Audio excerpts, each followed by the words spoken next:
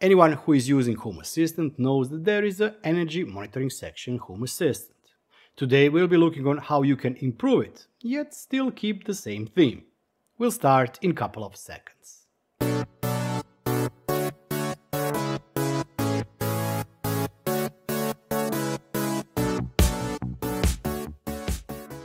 Home Assistant out of box has Energy tab or Energy dashboard, and this dashboard allows you to track your energy usage.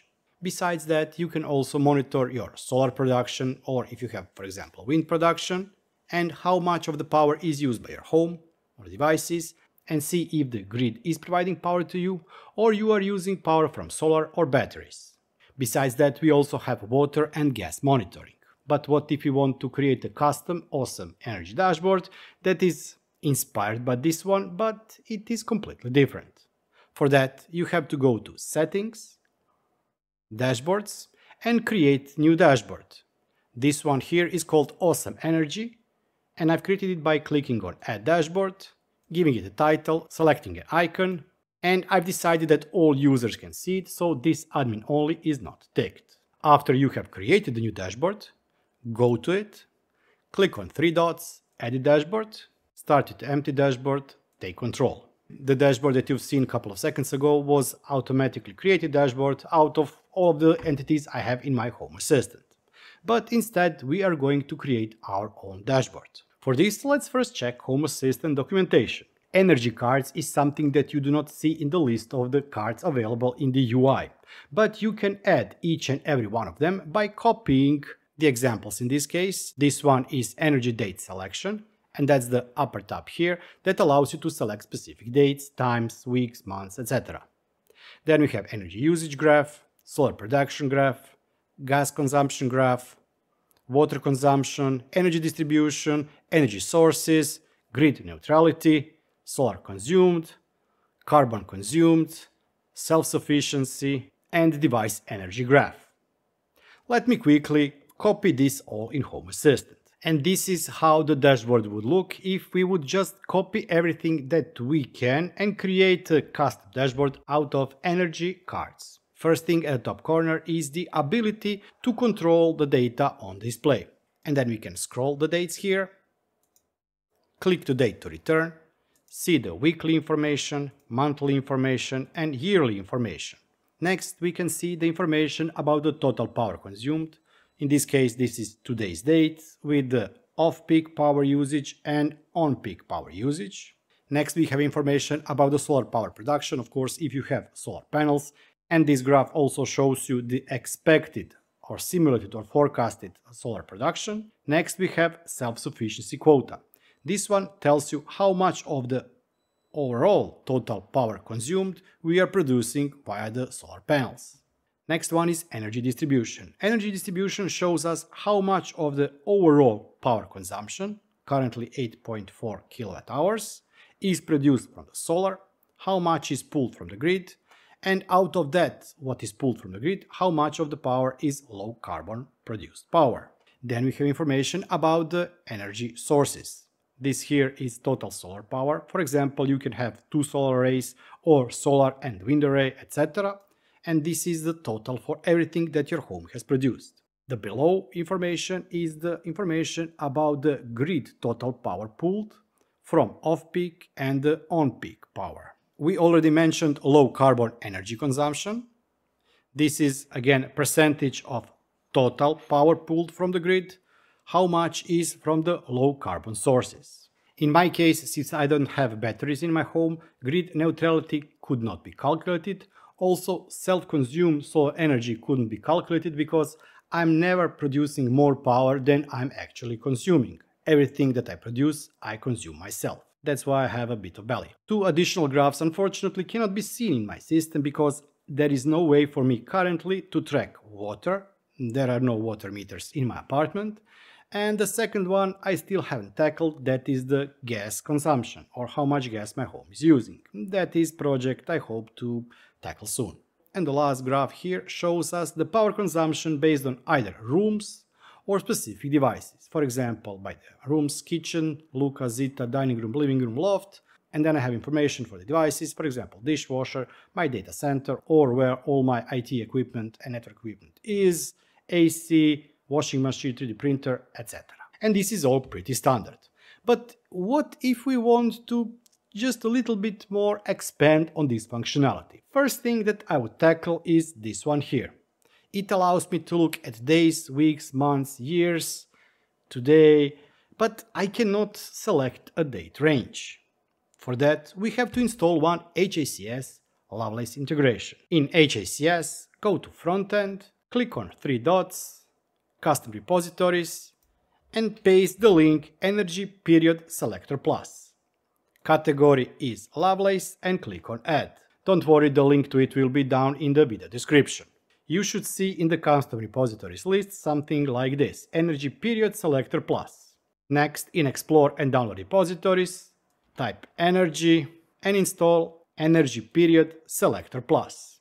This is a custom HACS Lovelace component that allows us to tweak this upper bar here. Click on Download, Download, Reload, and this should be it. Now let's go to our awesome dashboard. Click on 3 dots, Add Dashboard, Add Card. The things that makes this card much better than the original one is, well, actually you can customize it. For example, you can customize the card background. You can show or hide previous and next buttons, these ones here. Compare button can be either icon or text. You can create your own label. Today button can also be text or icon, or you can completely hide it.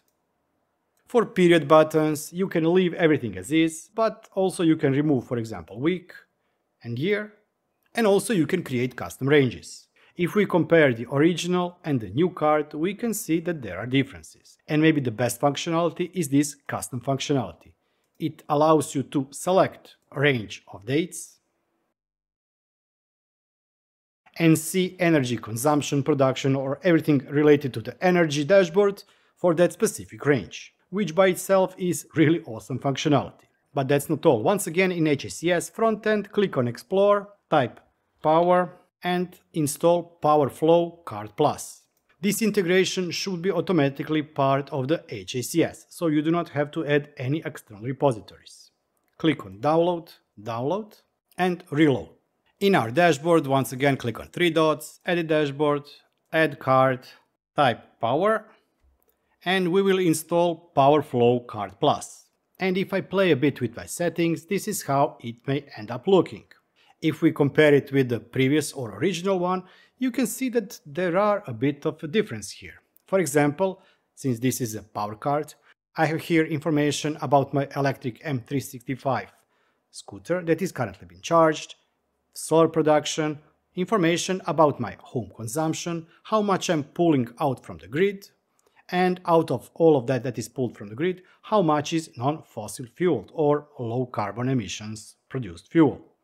And I have also added the battery information. Although my home doesn't have a battery, I've pulled here data from my UPS so that I know that my UPS is currently 100% charged, which doesn't help my home, but it does help me in the event that the power goes down for my network and the data center. Once again, the link to this repository will be also in the video description, so go check it out because there are tons and tons of options for you to customize your card. I will definitely not be going through all of them. Also note one thing, this is energy flow, this is power flow. This is telling us how much of the energy was consumed, and this is telling us how much power it is consuming right now. But what if, for example, you want something like this, but for the energy? There is also option to do that. Go to HACS, Frontend, 3 dots, Custom Repositories, paste the URL, and the URL will be down in the video description. It is energy-flow-card-plus. Select category Lovelace and add. When you add it, you will see it in the list of custom repositories.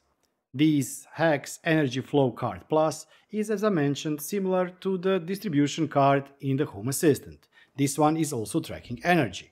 Click on Download, Download, and Reload. Same as the power card, this one can also be heavily customized. And it's also mentioning that you should install Power Flow Card Plus, which we did previously, to customize the dates, times, and how this selector looks like. And for the entities, we can track the energy for the grid, solar battery, to individual devices, home, and once again, fossil fuel percentage. And if we customize it, this should now look like this. This is the original energy distribution, and this is our current energy distribution card. We can see how much power was pulled from the grid, 9 kilowatt hours, how much has been produced by the solar power, 173 watt hours, how much has been pulled by my scooter today, 37.5 watt hours, and total consumption from my home was 9 kilowatt hours. There are a lot of other options that you can play with, but I will not be going through everything here. These simple HACS integrations or Lovelace components are maybe everything that you need to improve on your energy dashboards. There is actually one additional card, but I will not be showing you that card today because I've already recorded video on it when I was doing an overview of all the things that can produce graphs in HACS or HACS. The link to that video is up here, and that one is called Sankey card. Let me quickly paste it here. If Sankey is properly configured, and I've just seen I had two mistakes here, you can have overview of total power consumption in your home and then divide it by either devices or rooms, or both rooms and then devices in those rooms. This can give you a quick overview of what is actually drawing most of the power currently in your home. Out of 543 watts that my home is currently drawing from the grid, 169 goes towards this setup here. 163 watts goes towards my data center, then I have 23 watts for the scooter charger and 24 watts for the loft power. But even without that Sankey card, we still have here overview of all our power, how our energy and power is used and towards what rooms or devices it goes in our home.